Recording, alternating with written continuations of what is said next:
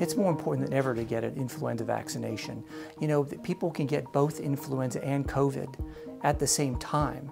And so that's why it's more important than ever to make sure you get your influenza vaccination. One, if you get one of the infections, it can put you in dire risk of having complications from the other.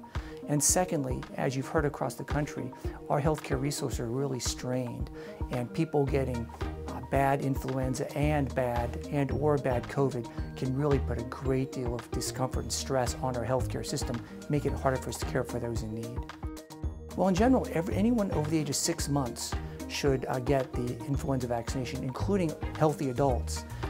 Particularly important for those who are at high risk of complications with influenza and those who live with or care for those at high risk for influenza. Yeah, that's a great question. First, it's important to note that influenza and COVID both have very similar symptoms.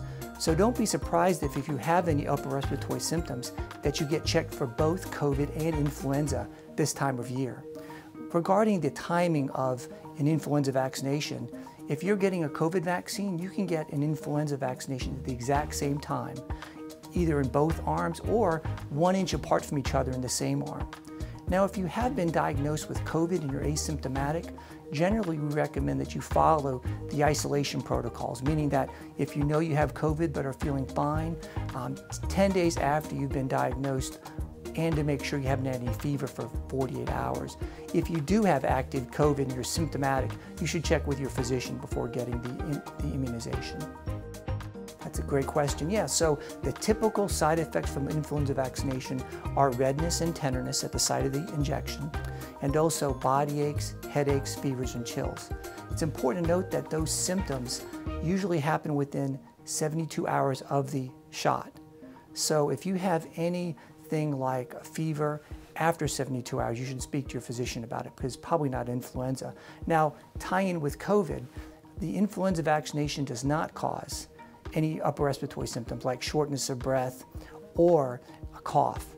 So if you do have any cough or shortness of breath after you get your influenza vaccination, or if you have fevers after 72 hours, you should definitely contact your physician because you may have something else like COVID instead of a side effect from the immunization. And I'd just like to add that at Dedicated, we are here for seniors and our population. We make healthcare easier by providing affordable and accessible care with same-day appointments and next-day appointments. We provide door-to-doctor transportation when our patients need it, and we have many of the most common medications that seniors use in our own pharmacies and our clinics. We're open for new patients, and we'd love to see and become the doctors of each and every one of you.